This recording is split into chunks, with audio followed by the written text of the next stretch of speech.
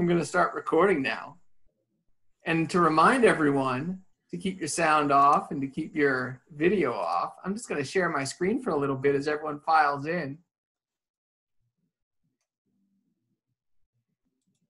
Peace and love, peace and love. Welcome everyone on a Friday. Please do keep your line muted. Do not share your video. Please do not share your video. Please do not share your screen. And we employ the one strike and you're out rule here.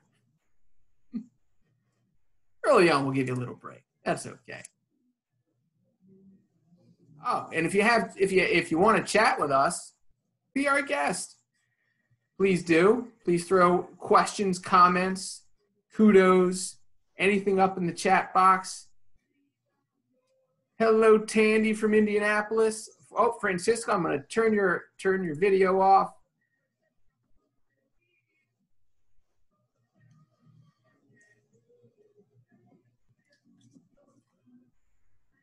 Welcome, everyone. We'll give some people some time to file in.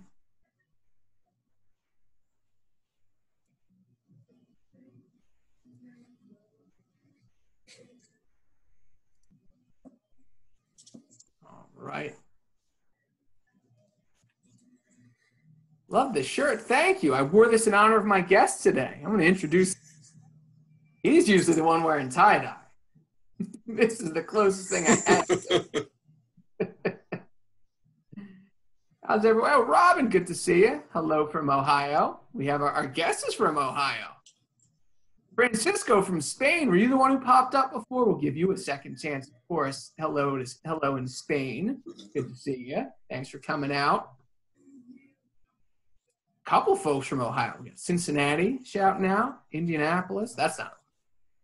Northern Virginia in the house. Tampa. All right. All right. I'm going to stop sharing my screen. See if I can pop out my. All right.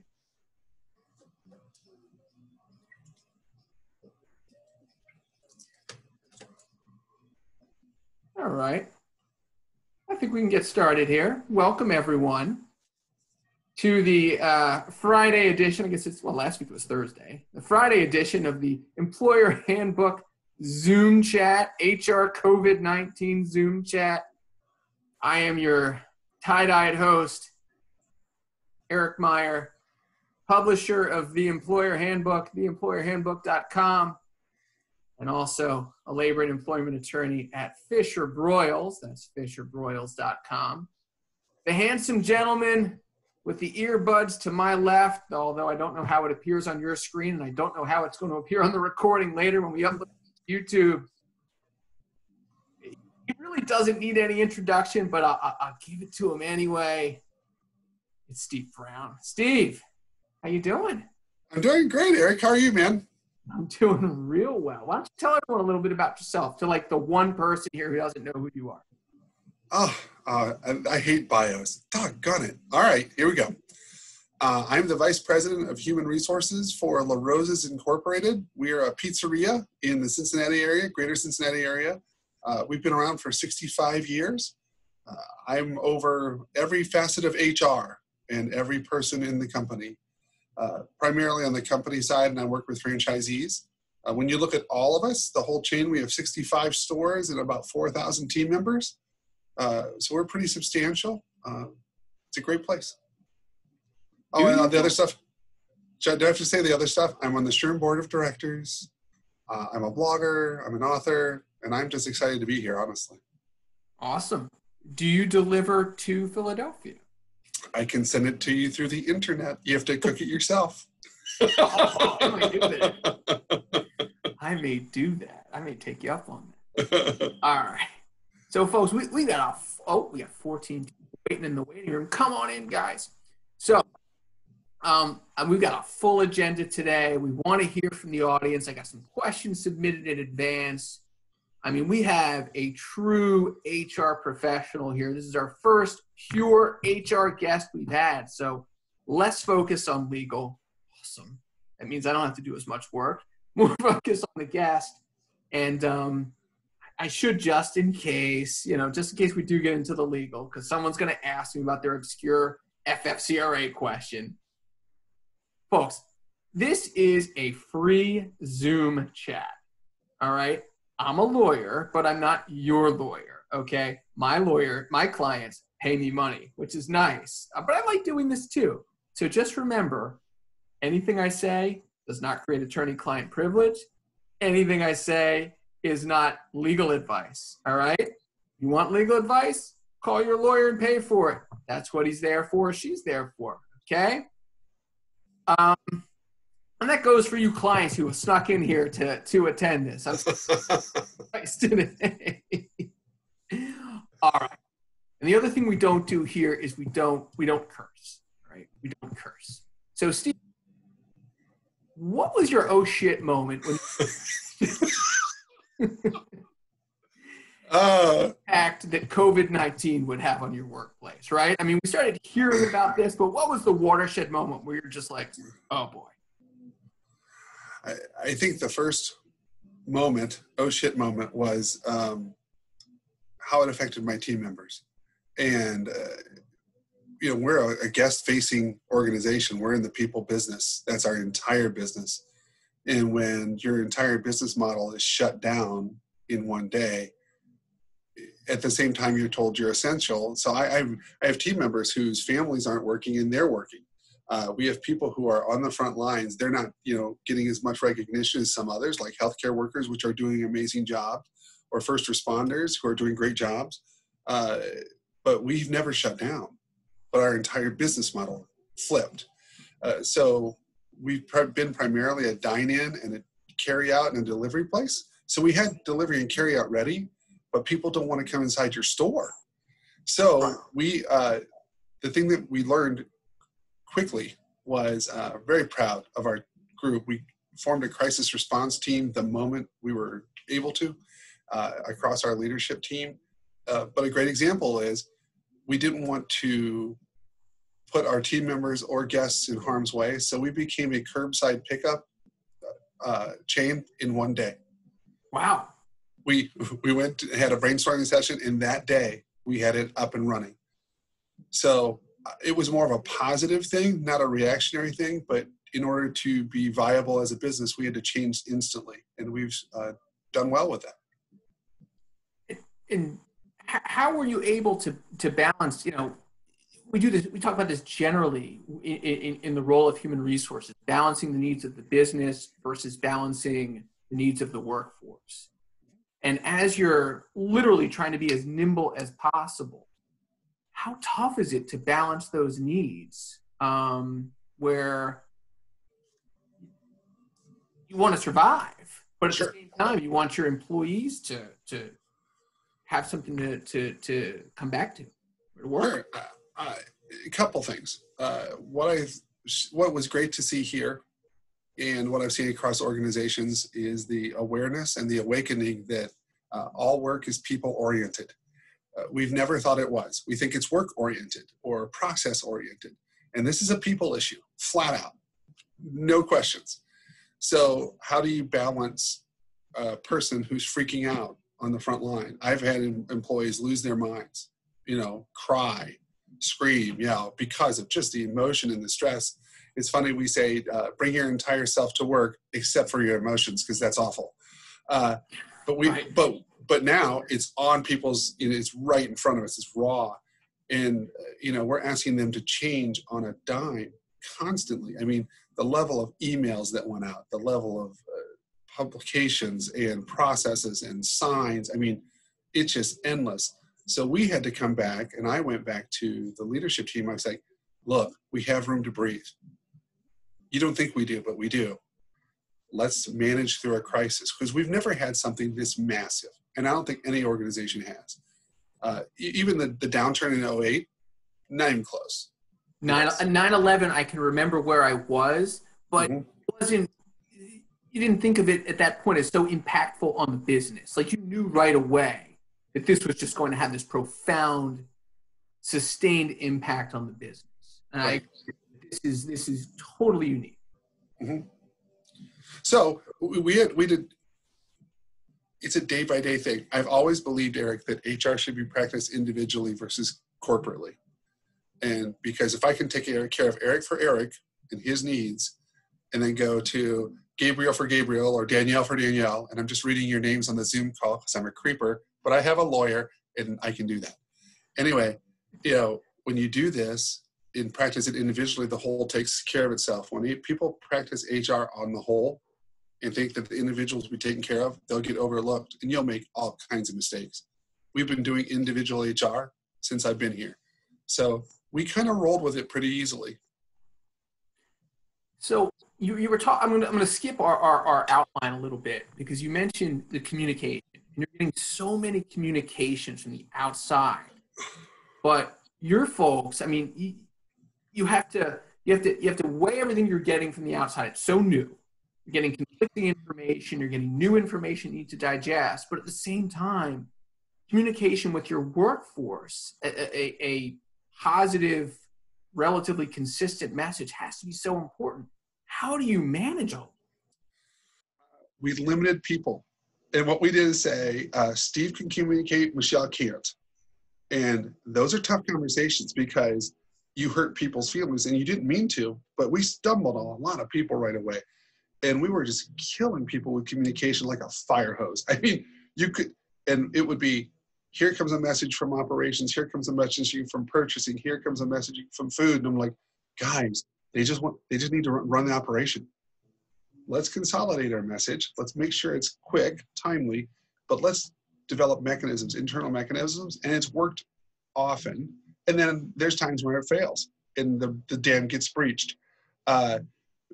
Great thing. I know people are so tired of Zoom, and I know we're on a Zoom call, but I had to introduce that to our organization. Because the first thing was, well, we can't communicate to everybody. I go, well, you can, and here's a method. And they went, what is this? It was like talking like I was from the future. Yeah. Right. But we had to bring everybody together. And what happened was it just took the anxiety level down. What people forget about communication is every time you send something out or say something, people feel the need to react. So you don't think about that. You think about the message, get it out, get it out, get it out. You don't think about the person receiving it. When you take time to, craft it, bring it down, breathe, give it consistency, then you can communicate more often and more regularly instead of just blasting people with it. But we had to learn that along with everybody else. Yeah, especially tough for me as a lawyer because as a communicator, I'm not very good at listening. I like to talk and I like to get the last word. So good set of skills. Folks, for those of you who are listening patiently, if you have questions, please ask them in the sidebar. We have a couple of questions already queued up. I'm going to pay attention. I'll feed them over to Steve as kind of it slots into the agenda here. I know a bunch of you have questions about safety and communicating to employees about coming back to the workplace and is it going to be safe for them? We're totally going to get to that. No worries there.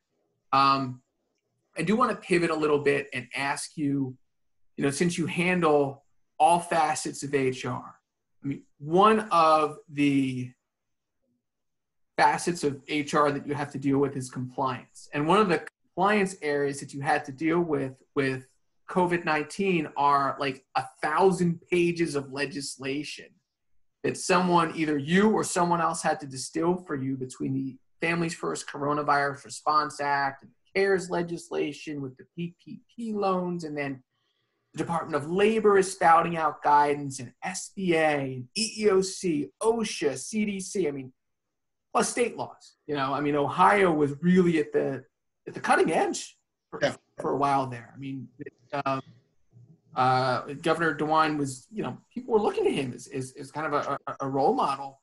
As an HR professional, when all this is being just shot at you, I mean, where do you even begin? That's a great question. I don't think there's a good answer for it because I think it's how you view regulations in general. In the past, I mean, the regulations have been around forever.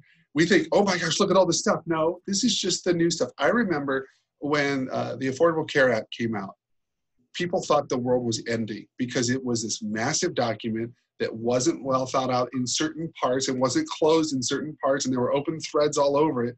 And people took these threads and ran. Instead of saying, we have time to digest. A, let's do the right thing, first and foremost. Secondly, when we have the chance to do the right thing and we don't know, here's where we look. I'm very active in SHRM. My staff is active in SHRM. So we reached out to them. I have a huge global network. I can put questions out to people. So I looked at it a way of how do I connect the dots and ask other people who are going through it as well.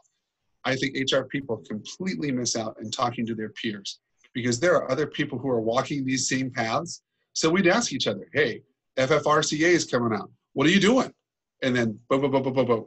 And so just getting those different touch points helped. And when we felt that we needed to contact our attorney, we did. We have a great relationship with our employment attorney.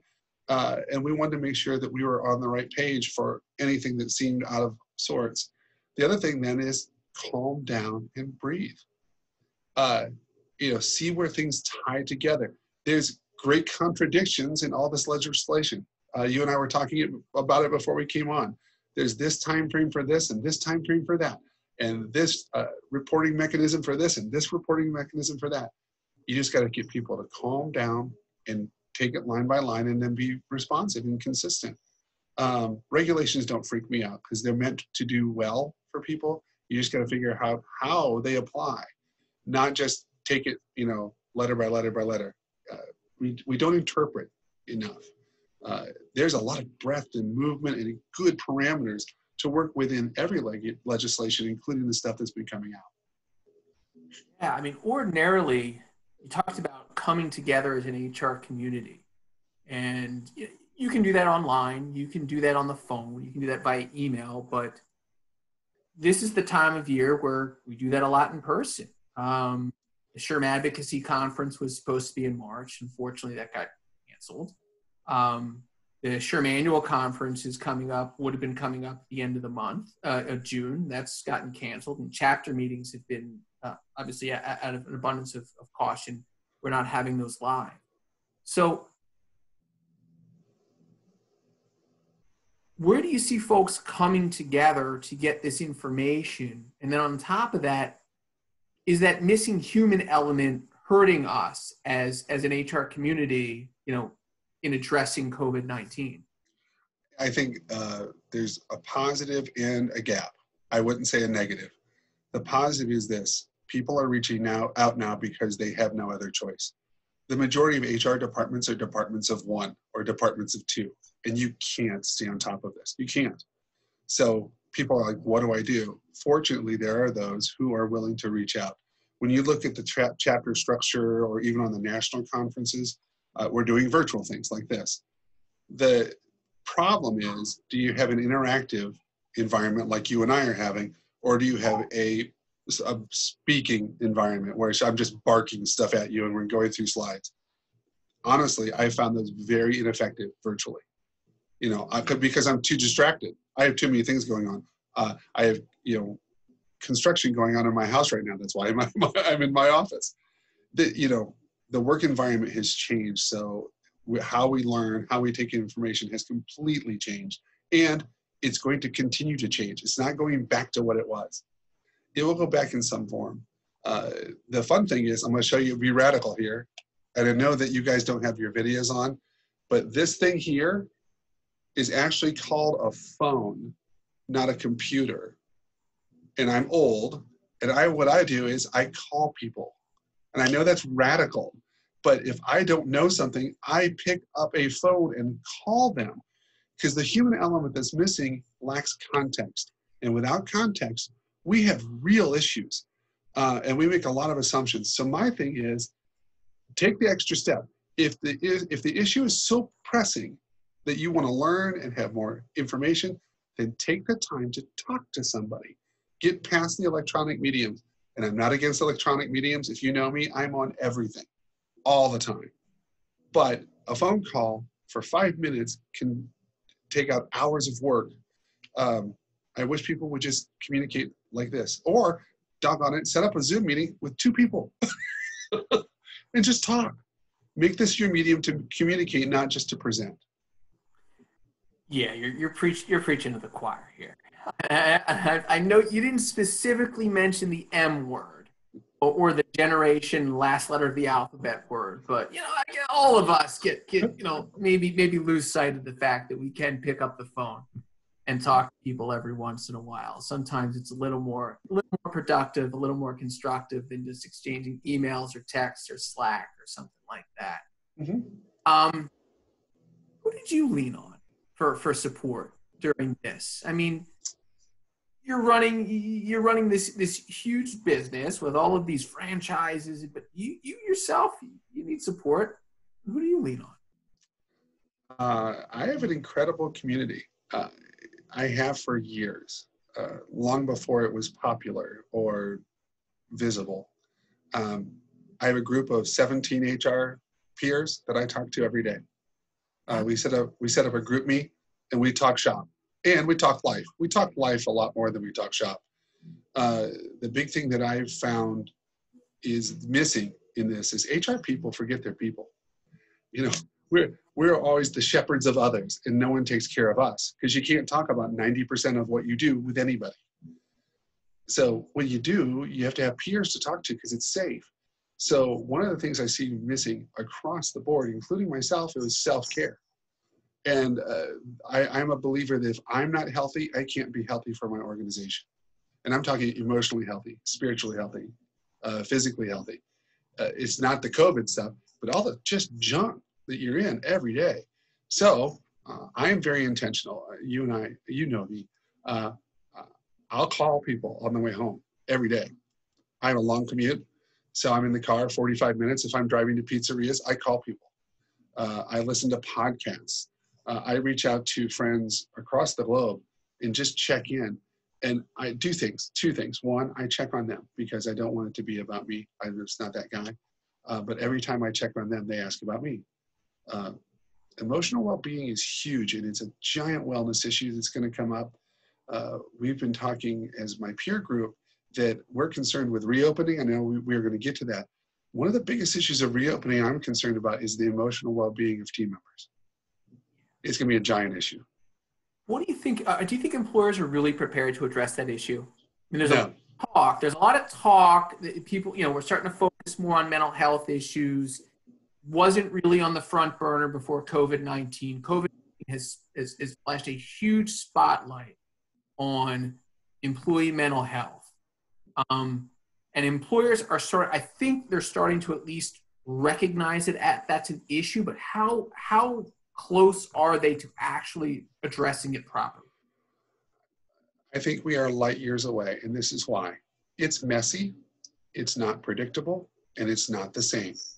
2 people can have the same condition. If you want to get into technical, like 2 people can have anxiety, but those 2 people won't have the same thing because they're different people. I was talking with a group of people, and this really bothers me and something I've been really working on. We keep trying to force diversity instead of value diversity. We're diverse by nature. We're just diverse people. We have to work on inclusion. Inclusion includes mental health. It's not just the EEOC categories. So I have to accept someone for who they are. This is going to get back to that, bring your 100% of yourself. Well, I'm going to bring all my stuff too. Employers, especially HR, and I'm just going to be candid to my peers, and I hope my peers are on the call. You got to quit focusing on crap. I have people who are still worried about work from home policies when we've been working from home for 10 weeks. You go, oh, we don't have policy. Guess what? People are still working at home and they're doing a good job. As a profession, HR needs to change to positive intent. I'm assuming that Eric will be doing the best job because Eric's a good team member. Instead of, I have to figure out how Eric's going to mess things up and screw us. Because it's not happening. People are doing the right thing. So, back to your first question. We're not ready because we have avoided the human side of business for decades. Humanity is messy and wonderful, both. I love that people come with a bunch of junk, because I do too. the biggest thing that's missing in leadership is self-awareness. We have to come to the realization that the majority of our day is talking about people, because it is. And you know, even in your business, Eric, you don't go, hey, I have a law I want to talk about. We go, hey, here's two people that got weird. Let's talk about that. And it's a people issue. So if we would have more open, candid conversations about people that were safe, I think we'd have more conversations, and people would be, I don't think employees feel safe to talk about it yet. I don't think it's a stigma issue as much as people throw that out. I think it's more of a, we're just not comfortable having uncomfortable conversations. How much control does HR have over this issue? And this is going to be a poor comparison, but it's the first thing that popped into my head just because of the recency effect. You know, Me Too. And what we heard from the EEOC after Me Too is that the way that you affect change in the workplace is this top-down approach with a culture, you know, this great culture that starts from the very top of the organization, accountability, there's got to be at all levels, blah, blah, blah. So here we are in a totally different situation. But if leadership isn't aligned with HR, how much can HR possibly move the needle? Oh, you're dead right. If leadership, well, first of all, HR should be leaders, period. Not roles, leaders, because I can lead from wherever I'm at. Technically, I'm a VP. You know, we will never have a CHRO in our organization because we're too small. Am I the CHRO? Yes. Does that make me a leader? No, it's a freaking title. Leadership is, I'm accountable to the organization. So I have a great relationship with the CEO on purpose because I want him to succeed, not because he's the CEO. So I'm there to shepherd every employee. So that includes everybody that's got a C in front of their name down to the person on the front line. HR has to align itself with the entire organization. And too many HR people don't. We rely on systems, we rely on policies and procedures and layers instead of saying, I'm going to get up, I'm going to go talk to my people. While we've been on the call here, I've had two of my general managers call me, and they've called me because they have something they need to talk about. And chances are it's an issue, but they know that they have access to me and I have access to them. It's a two-way street. So when you come up with serious issues like Me Too or inclusion issues or disability issues, or all the stuff that we work with, the more grayer areas of our job, they have to know that HR is consistent, accessible, and approachable. And if you can do those three things, you can align things better. And you can also address it when people get out of line. So if you have a leader who just says, I'm not going to do this, because going back to your example of Me Too, they're saying, well, what did HR not do? If you're not tied to the people of your organization, everything in the world can happen. And you'll never know it. And then you're surprised and your place is on fire. I like to turn it around. When I hear HR people say, I'm a fire, I fight fires, get out of HR. You should be a firefighter. I'm an HR person who starts fires. I know so much going on in the organization. I have the pulse everywhere. So I know when things are happening ahead of time because I'm connected to my people, including leadership. So it doesn't matter what your title is or your role is. You have to be tied into them. One of the overarching themes of what we've been talking about so far is, beyond communication, is safety, and keeping the workplace safe and communicating to employees that they have a place to come back to out of their homes where maybe they feel most safe, but a place where hopefully they can feel almost just as safe in the workplace. What are some balanced approaches to account for the needs of business while keeping employees safe? I think there's a lot more latitude to move than you think. Again, if you lead with the regulation, for instance, the one that drives people crazy, face coverings, masks. People are like, it says this, black and white. No, it says, here's what's recommended and then inside of that, we have team members who say, I can't wear a mask because, and they have medical documentation. So I'm keeping the regulation side good and taking care of my team member at the same time. But then I'm communicating to the other team members who have to wear face coverings this is okay. We're going to be fine. It's really being very clear and not beat around the bush, Eric. A lot of people in HR, and I'm going to sound harsh, and I don't mean this in a bad way, we dance around things. Hey, it's going to be fine. I believe in being direct with grace. Hey, I need you to do this because.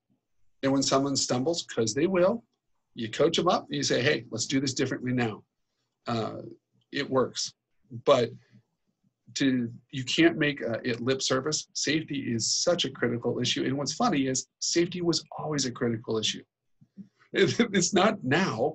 Right. I mean, I work in the food business. You get bad food, it's a bad thing. It goes everywhere. So for safety is huge for us. So this is just a different layer. I think it's how you frame things. If people would say, this is how we're evolving and changing, you'll be much happier than saying, this is new. It's the new this, it's the new that. No, it's the next. It's the newest. You know, we're trying to land somewhere. HR and business never land. I wish people would understand this. It's a continuum. It never stops. It just keeps going. And sometimes there's giant changes like the oh shit moment from COVID to the, oh, hey, I'll give you a great example. My HR manager came in today and her babysitter flaked out. And I came in today, but I have to leave. And now we go, oh no, no one's in the office. Do I say, hey, I'm sorry, you're gonna have to figure something else out because I'm sorry that your babysitter didn't show up. I go, no, we got it, let's go. You gotta ebb and flow. I think people in all departments, HR in every department would do a lot better if they'd be a little more pliable all the time. Speaking of pliable, how about the employees who, maybe not in your workplace, but in workplaces generally, who have been collecting unemployment, maybe collecting more on unemployment than they were getting paid in the workplace. Mm-hmm. Now, all of a sudden, workplaces are opening and they're being asked to come back. I mean, how do you convince someone to come back to work? That's the $1 million question. We do have that. I think there's a couple of things. I can't fight dollars arguments. If you're making more and that's more important to you, that's your choice. However, understand there are consequences. And you say, hey, if you do this, here's my obligation. Well, you can't do that. Well, yeah, I have to. Here's my obligation. So I don't throw it at somebody, but heck, I know some people who may just not return at all. It's not just return because of unemployment. Now, we're really concerned. And when you see the regulations coming out, because the country is hurting, we have to remember that. Right now, I'm focusing on my people and my company, but the country is hurting. The government's trying to write these broad brush things to take care of every employer in every industry. How do you do that? That is so difficult. And under that, every person in every industry and every company says, but at my place, it's this.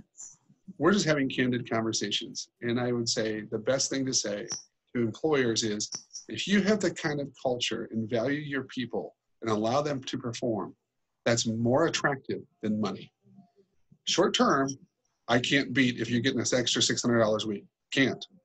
But if you say, I want to go back because that's where I love to be, and those are the people I love to work for, and that's the work I love to do, you have a better chance of being successful. But it's not an all or nothing type of proposition. By the way, right now, I don't know if you're looking at the Zoom chat feature, Steve, but you got some folks who are looking to submit their resumes to La Rosa's review. So I turned off the file sharing function. I'm sorry, but maybe he'll holler at you. I do want to say one thing before we lose it. Paige asked consistent, approachable, and the other one is accessible. There's two different sides to it. How do I approach others and how do they approach me? That's key to leadership. The second thing is, am I accessible? It's great. And I'm sure you see this, Eric, with your clients. Hey, do you have an open door policy? Isn't that funny? I fire people for policies, for do's and don'ts, but I have to have a door open policy? I don't get it. Because most open door policies are don't interrupt me policies. We have to understand that organizations interrupt each other all the time. I love when you mentioned you have 4 kids running around. My kids are adults. I don't even know if they're alive. That's not true. They're doing great. It's hard to do humor on a Zoom call. It really is. Now, my youngest one's probably playing out in the street right now. Yeah, that's right. It's okay. What's funny is we think that everything has to be just sterile. Hey, you and I are having a conversation, Eric, so don't interrupt. That's not life. I think organizations, HR especially, and leadership needs to understand that we need to work within interruptions, because interruptions is how we work. It's how life is. We keep trying to have these compartmentalized episodes outside of our normalcy. That's just stupid. I'm sorry. It's narrow thinking. Interruptions are normal. So how do you work within them? If you start doing that from an HR perspective, your employees will understand, hey, you're like me, and they'll jump right in. And just, I'll give a bit of a friendly tip, a bit of like non-legal lawyerly advice. When you're having those candid discussions, phone. Not Slack, not text. Yeah. Because that becomes Exhibit A. I agree. In person, even better. Agreed. Remote work is something we've seen, of course, a lot of. Zoom, you know, I was on a webinar yesterday where I'll shamelessly steal someone's, you know, Zoom was something we did with cameras a couple of years ago. Zoom in on someone, you know, we did Zoom. I mean, we've had remote work for a while, but I mean, it's really picked up. Mm-hmm. How close are we going to get back to where we started, or how close are we going to stay to where we are now? I think you're going to have a hybrid. One of the biggest things, since we threw the generational term out there, one of the things that's hilarious is we think that if people are visible, they're working. They're not. They're visible. So if I see you in the office, then I have control. That's the biggest freaking myth, and it's funny because if that was true, we'd never have an employer issue or employee issue because everybody's diligent because they're sitting at their desk. And again, back to positive intent. I think you need to have a hybrid. We need to be a fluid workplace. You're never going to have 100% full offices again, ever. The next COVID something will happen. Right now, we had to pivot in a way we never had to as a society. And now people are saying, it's funny, it was easy to shut down, but it's impossible to open up. Have you noticed that? Yeah. You know, shutting down is, hey, go home. Okay, now come back to work. Well, I can't come back to work. I'm freaking out. What's going on? Well, you got to because it's the rule. Nope. And you've got to have a policy. Shameless plug for me. Right. But I think we're going to have a very flexible workplace, which I think is healthy, honestly. Hopefully, this will be more forward-facing to people. The virtual side, if it's 100% virtual all the time, there are some research coming out right now that it's very unhealthy that you're 100% virtual because you miss human contact. I'll tell that to my bosses. I see you at conferences. I'm healthy as heck. I'm wearing an MTV type t-shirt on a chat. I mean, what could be more healthy? That's balance. Yeah, someone asked, is this being recorded? It is, but I'm going to charge for the free replay. I'm going to put it up on the Employer Handbook YouTube channel when it's done. Definitely, we'll tweet out links. It'll be in the blog. We'll make sure people who did not see this will get a chance to really get, not screw an hour of me, but an hour of Steve. It's definitely way more than the price of admission. One of the tough things about return to work, and we're talking about recognizing efficiencies and new ways to work, is that maybe you don't bring everyone back because you've built a better mousetrap. That's difficult too. Yes. How do you manage that? Telling people you are furloughed and we had every intention of bringing you back, but now we're not. That's tough. That's huge. I don't know that there is a good way. I had some good advice from Caretha Rushing, who was the board chair before David Windley, and I admire Caretha. She was the former CHRO of Equifax, and she said this: as employers, we should treat people red carpet in and red carpet out. So now your circumstances change. You've realized efficiencies. You used to have a workforce of 30, now you want to go down to 20 because you can run better with 20. Well then, doggone it, give people the red carpet. Be consistent. Look at severance packages.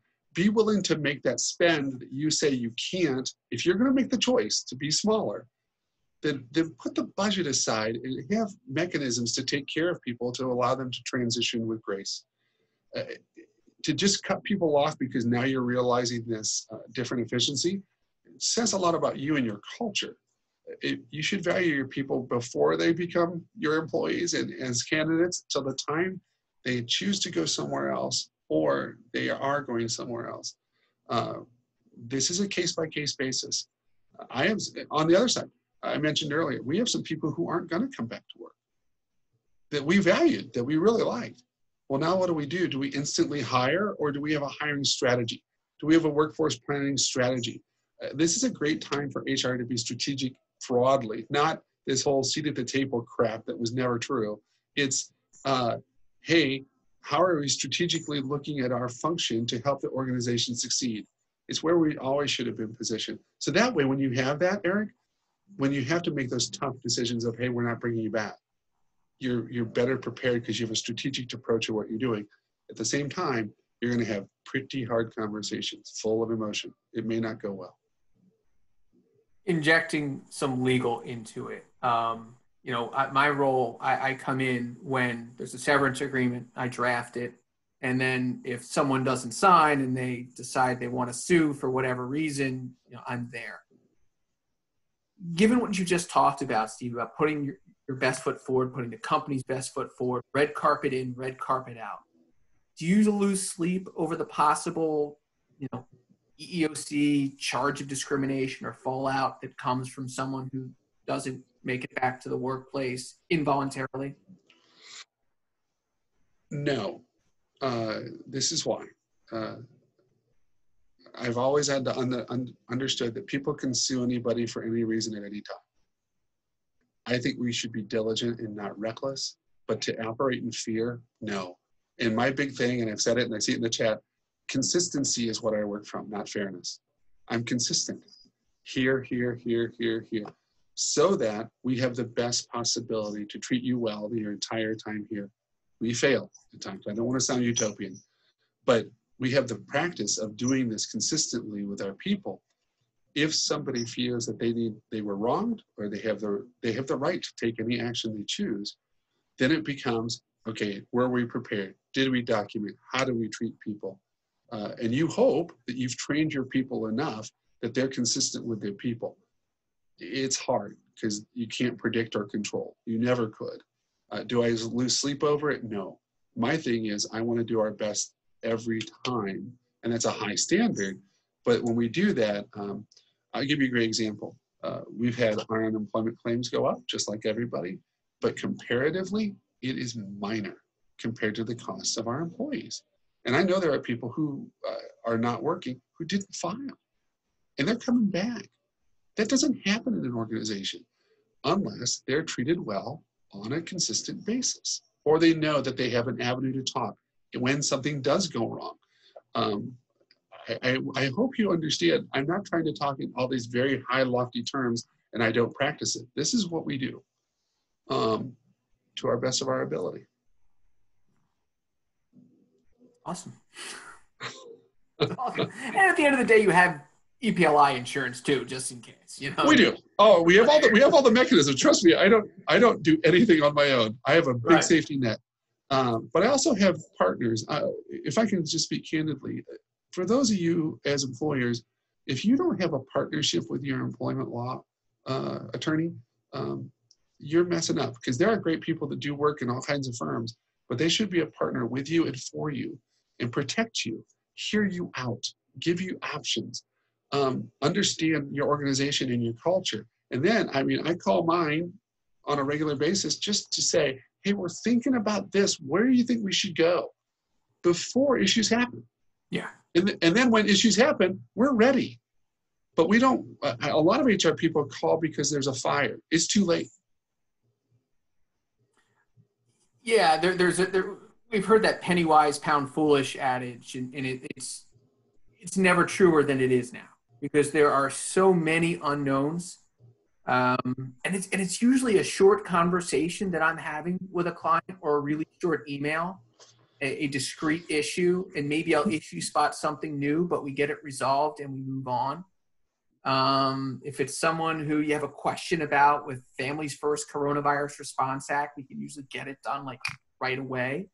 I mean, maybe it's a little bit more involved because someone has a spouse and this and that, but we get it done, and it avoids the lawsuits that, look, I'm starting to see, and we're going to see in the second half of 2020, and especially probably fourth quarter in 2021, we're going to see the discrimination lawsuits. I read the other day that the New York District Office of the New York City District Office of the EEOC is already starting to get the COVID-19 related discrimination charges. Sure. Every one of them has checked the disability box. So we talked earlier about mental health. I mean, that's got to be a big focus for folks in HR from a compliance standpoint. And not just mental health. I mean, someone says that they're immunocompromised. You got to take that really seriously and be thinking about an interactive dialogue with them under the Americans with Disabilities Act. What can you do to accommodate? The Family and Medical Leave Act, you may need to provide leave. Good old-fashioned, we forgot about it, FMLA. It's not just Families First Coronavirus Response Act, but there may be that there too. So these are some issues that from a compliance side, we need to be focused on. And I agree with you, Steve. If we put our best foot forward and we balance the human side with, we do what's right, but we also do what's compliant, and someone's going to sue, we'll deal with it. That's what I'm here for. I mean, we'll deal with it. The other thing we do with that, Eric, is this. Everything is decentralized. I have a small staff. I have three great people that work with me. And then we have to support all of our organizations. We've established such a relationship that when an issue comes up, a person goes to their manager. That manager calls us. And they don't call us like, oh my gosh, it's on fire. They say, hey, I had this happen. And I don't know what to do. What can I do? And we talk through things. So we do coaching constantly and listen. And one of the things I've been trying to teach people is listen to understand, not listen to solve. And you can solve if it's needed, but sometimes people just want to be heard. And if they're heard, genuinely heard, not just, giving them lip service. If people are genuinely heard, you're going to just lower the level of people's anxiety, lower the levels of people's distrust. There's all kinds of things that can work that will hopefully lessen the liability. Yeah, it comes back full circle back to communication. I mean, that's where we started this conversation today, and just being available and accessible and talking to people. I agree with you. Really, it dials things down a lot. We have a few questions that have been submitted, and folks, if you have more questions, you got about 10 minutes left. I want to be, I want to respect your time. I want to respect Steve's time. If you've got questions, please ask them. I do want to, can I jump in on one? Yeah, sure. I saw the chat from the people with nonprofits. Understand, I have a variable workforce that is 85% part-time. So we don't have a bunch of packages and such. Here's what I mean. If someone leaves, I have conversations with them 9 times out of 10 and say, hey, Eric, this isn't for you. That's cool. May I help you? Can I help you network? Can I get you connected to someone else? Can I be a neutral reference? There's all kinds of things you can step in to be that connection for that person so they transition out well. I understand you can't give money to everybody. If there's a severance package issue, you absolutely need to talk to your attorney so you do it right, it's consistent, and it covers every base. But you're not a prison. You're an employer. And we have people for a certain life cycle. So take care of them while they're here, but be that gracious host that helps them on the way out. I'm a reference for people. I'll call other employers and go, hey, how can I help you? This great person's leaving our organization, or we had a furlough, we couldn't bring people back. Step in the gap and be that person for somebody else. and bridge that connection for them, you'd be amazed what happens. They'll talk about you for years and years and years to come, and they'll also do that for others going forward. Ready for a few questions? Sure. These range from broad to question being asked for a friend, hypothetically. Which I'll handle some of those. But I want to ask. I want to get to as many questions as we can that call upon Steve to respond, as opposed to me. You see me every week. We get Steve only once. So I do want to ask this one question that I think some employers might be dealing with as we return to work is, what happens, Steve, in your experience? Someone's been traveling and they want to return to work. We're getting all sorts of conflicting guidance. I want to say conflicting guidance, but evolving guidance about what to do with employees that have traveled that want to come back to the workplace. Generally speaking, how have you guys been handling? We've done two things. One, we use the 14-day window as our first, but we have conversations. So we are aware of our team members who've traveled for PTO, or if they traveled for a family situation, or if while they've been off work, they traveled. So those are the components that we know. We're monitoring it, and we've been using 14 on the biggest side, 14 days. And then we've gone down to 72 hours. And we've said, hey, but we have a self-checking mechanism in our organization where people are self-checking and documenting that they're self-checking. So it's not just, hey, you're self-checking. We have a form that they need to fill out. They have to, and we have to assume they're being honest. Right. Again, positive intent. I'm sure there's somebody who could not. But what we've forgotten is people have illnesses all over the place, not just COVID. So some of the things that we've just lost sight of, if you're sick, don't come to work. Does that mean if I don't have COVID? No, if you're sick, don't come to work. We got to open people back up because we've become so narrowly focused on COVID only that we've forgotten the rest of life around it. But then we're very quick to react. If anybody, I had a great example. I had somebody who goes, I have a headache. Should I send them home? I said, okay, let's read the list again. There are 8 symptoms. They have a headache. I think you're good. They go, okay, thanks. And they breathe. But allow people to have those conversations. Don't tell them they're stupid. Don't tell them it's senseless. Take the time and answer the questions. Yeah, if you're anything like some of my friends, they've been keeping Miller Coors in business during this COVID-19. You're gonna have a headache in the morning, It's all good. Oh, here's a great question. Shout out to John Hyman on the Ohio Employer Law blog, who blogged about this earlier this week. So out at Lake of the Ozark, you see this? Big party. So what happens, Steve, if you're looking at this video because it's newsworthy and you see a couple of your employees out there partying, no masks, they're in the pool, they're getting these people still say getting jiggy, they're getting time with other co-workers. What do you do about getting them back into the workplace? I think you go back to this self-check. Yeah. And people make bad decisions all the time. Again, this is not, we're like, oh my gosh, we overreact. I'll just be candid. I don't breathe well, never have. I have allergies that kill somebody. So face coverings are a challenge for me. I do my best with them. But if I don't wear a face mask, people become vigilantes. We're employers. You need to say, I understand you were here and you traveled and you did this. Here's our process.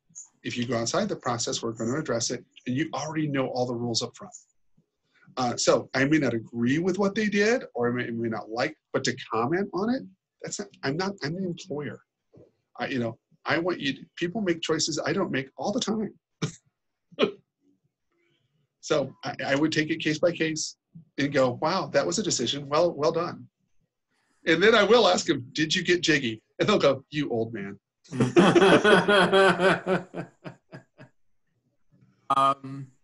Other question. You mentioned earlier, Steve, a few minutes ago about employees self-certifying, that they're basically feeling okay.